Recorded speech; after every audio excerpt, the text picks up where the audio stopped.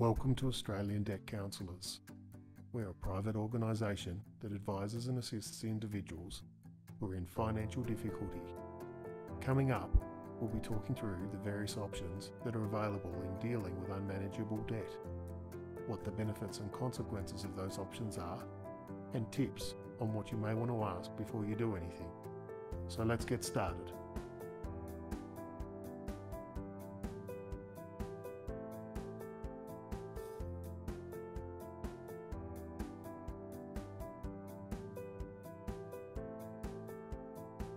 It's a legally binding arrangement you can enter into with your creditors, an administration under the Bankruptcy Act, but is an alternative to bankruptcy for people not wishing to become bankrupt.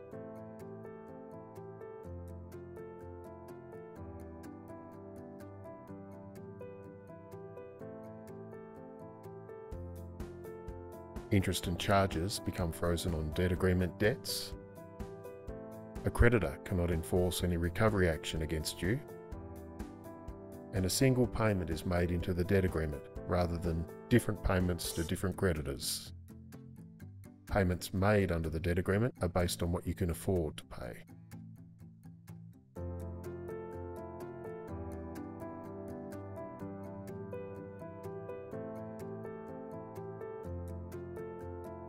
A debt agreement is an act of bankruptcy. It will affect your credit file, making it difficult to get further credit. It will also appear on the National Personal Insolvency Index, which may affect employment.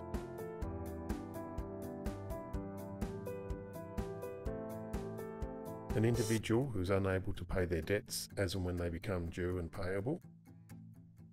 A person who has not been subject to a debt agreement, bankruptcy, or personal insolvency agreement within the last 10 years, and an individual who does not exceed the current eligibility criteria.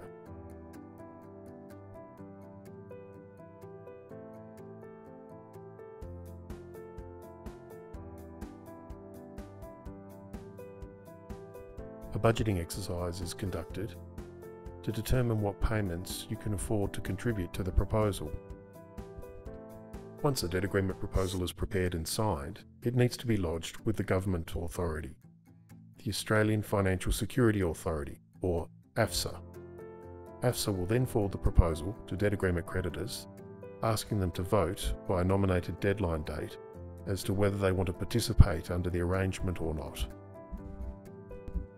Once the voting deadline arrives, AFSA will then advise as to whether the proposal has been accepted or rejected based on the votes submitted by creditors.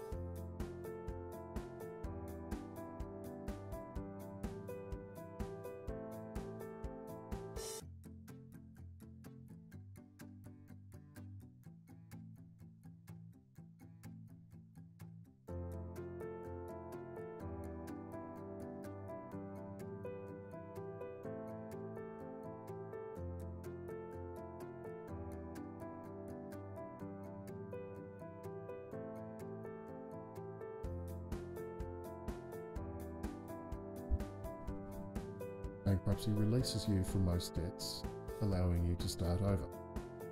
You can be initiated by a creditor in the form of recovery action, or you can voluntarily file for bankruptcy.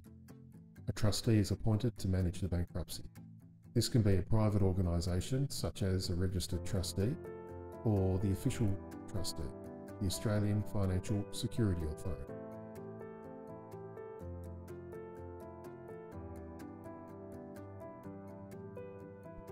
You are released from most debts when you become bankrupt. You are able to retain certain assets once you file for bankruptcy.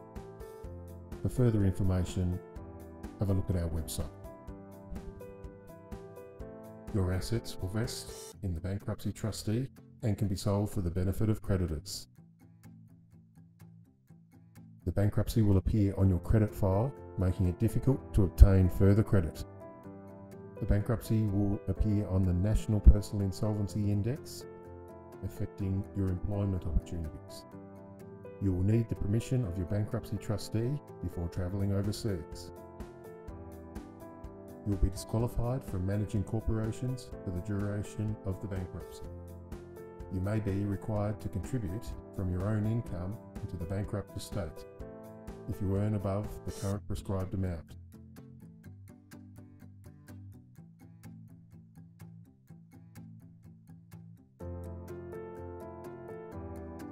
The bankrupt is required to have a connection with Australia.